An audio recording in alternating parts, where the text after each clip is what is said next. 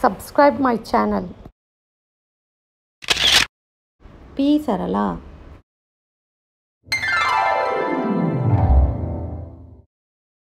Hit the bell icon so that you are notified every time I post a new lesson. Welcome to another class. Today we are going to learn about sex determination in animals.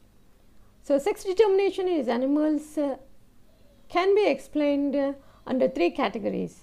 The first one is the chromosomal theory of sex determination, second one is genic balance theory, and the third one is haplodiploidy.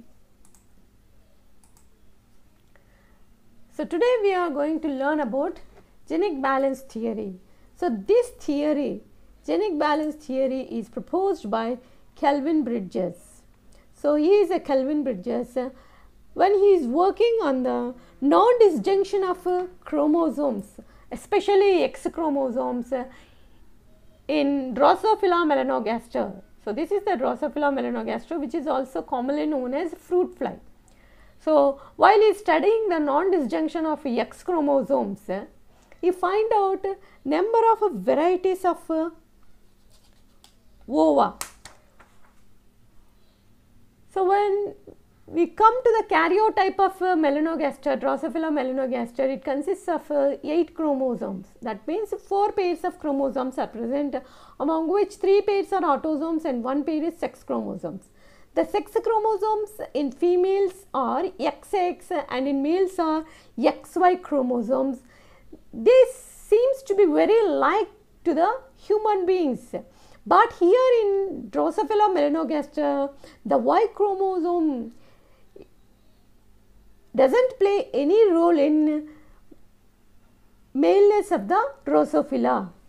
Here the sex is determined by the balance between the genes for femaleness located on the X chromosome and for maleness located on the autosomes. So here the sex is determined by the ratio of X chromosomes and the sets of autosomes. So this is known as a sex index. So the sex ratio is expressed as sex index in a formula, that is sex index equal to number of X chromosomes divided by number of sets of autosomes. Simply sex index equal to X divided by A. So the value for X chromosome is equal to 1 and the value for one set of autosomes is equal to 1. By substituting these values in the formula X by A, we will get the values like this: 0.5, less than 0.5, 1 and greater than 1. So these values determine the male and female sex in the Drosophila. So when we compare the sex index of X and Y, if it comes as 0.5, then the sex of the individual is a male sex. If the index value is less than 0.5, then so the sex is super males or meta males. So these super males or meta males are sterile. So they don't reproduce. So if the sex index value is equal to 1, then the sex of the individual is a female. So it is a fertile one. If the sex index is greater than 1, that is greater than 1, 1.5 up to 1.5, the sex of the individual is a meta-female or gynandromorph. Gynandromorph means it contains the characters of both male and female. So it is also a sterile one. If the sex ratio of X by A equal to in between, if the ratio is in between 0.5 and 1, then the sex is intersex. Intersex is also a sterile one.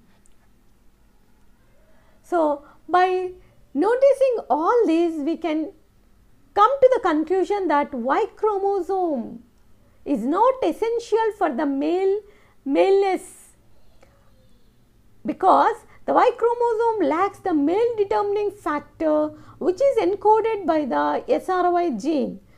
which is present in the Y chromosome. So, this gene is absent in Y chromosome of Drosophila melanogaster. SRY means sex determining region of a Y chromosome. But the Y chromosome is necessary because it is required for the male fertility. So, the individuals without Y chromosome can produce sperms, but the motility of the sperms lacks in the sperms which lack Y chromosome. So, Y chromosome is necessary for the motility of the sperms, not for the maleness of the fruit fly. Okay. So, this you have to remember. So, from this we can come to the conclusion that female determiners are located on the X chromosome and male determiners are located on the autosomes. This is the genic balance theory of sex determination in Drosophila. I hope you understand.